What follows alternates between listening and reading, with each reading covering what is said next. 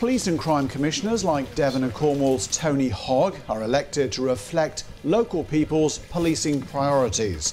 The success of this public-facing role relies on him being far more visible and approachable than the former police authority ever was. Well, this is geographically one of the largest policing areas in England and Wales, with a unique mix of urban, rural and coastal areas. So how do we ensure that you get to hear about what Tony Hogg's policing plans actually are, and that you feel able to tell him what you think?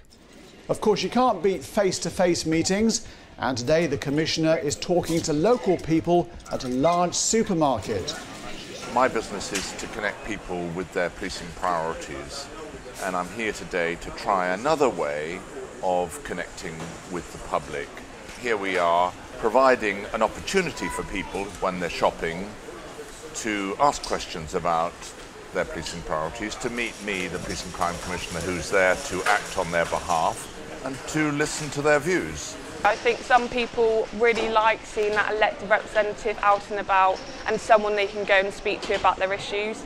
I think for some people it's an informative time that we spend with them, so learning about the role of the Police and Crime Commissioner and the role that he has.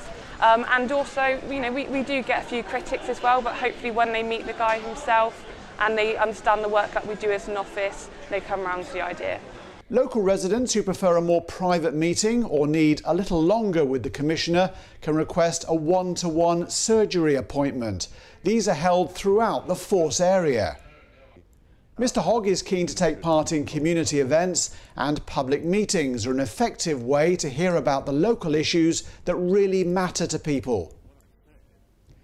Many of these meetings have been broadcast live by the BBC across Devon and Cornwall, allowing the Commissioner to interact with thousands of listeners. These are challenging times for policing, and this is reflected in the wide range of questions during the phone-in programmes. A good way to assess the impact of commissioners is to look at the size of their mailbags. In Devon and Cornwall, it's around 6 times larger than the former police authority.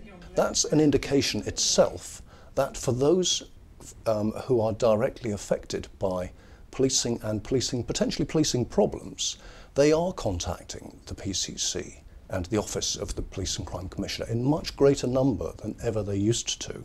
And it's down to the PCC and his or her team then to demonstrate that they're doing something about the concerns that are being expressed. Mr. Hogg must make sure that the public's views really do influence local policing priorities, and that there's effective consultation about important issues. A lot of the things that we hear about is numbers of police officers. People are concerned about police officer numbers going down. What we're here actually speaking to people about today is engagement with local policing teams. So we're asking people what their preference is in terms of how would they like to speak and contact their local policing teams. Is that just by telephone, is that social media, or actually would they rather their local policing teams where someone they could access them, for example, maybe like today? The PCC also has a very strong digital presence through social media channels like Twitter, Facebook and YouTube, and a newly designed website which encourages interaction. We've tried to produce a website that people can go to and easily find in lots of different ways the information that they will need, and to be given lots of opportunities to take part and give us feedback. So whether it's attending a rural crime forum at an agricultural show, seeing restorative justice projects at first hand, taking part in pride and respect events, or hearing what youngsters think about policing, Tony Hogg devotes a good amount of time away from his office and getting into the heart of our communities, engaging directly with local people.